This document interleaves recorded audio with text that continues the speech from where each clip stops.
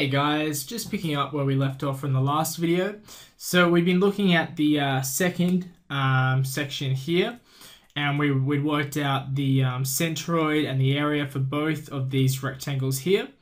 And then now we just need to use that to derive our equation for shear stress.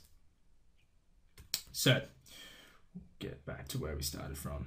So the shear stress from the equation that we derived a couple of videos ago is equal to the shear force divided by the second moment of area multiplied by the breadth and then multiplied by the integral of the area over the area y dA, which is the first moment of area. Again, just like we did before, we're going to make the substitution for the sum of the areas multiplied by their distances from the centroid. And then we worked out all of those out in the last video, so let's sub all of those in now.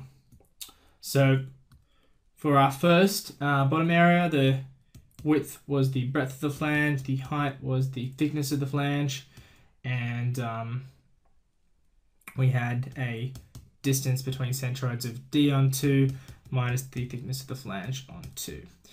And then we've got the, for that upper rectangle, we had an area of thickness of web multiplied by d over 2 minus thickness on 2 minus y, and then multiplied to that we had the distance between the centroids y on 2 plus d on 4 minus thickness of flange on 2.